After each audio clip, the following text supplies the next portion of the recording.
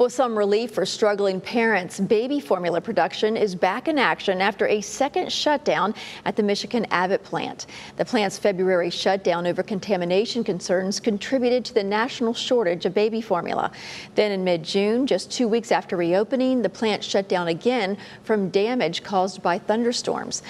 Abbott says Elecare, a specialty formula, is now being made at the plant after a July 1st reboot, and that Similac production will resume as soon as possible.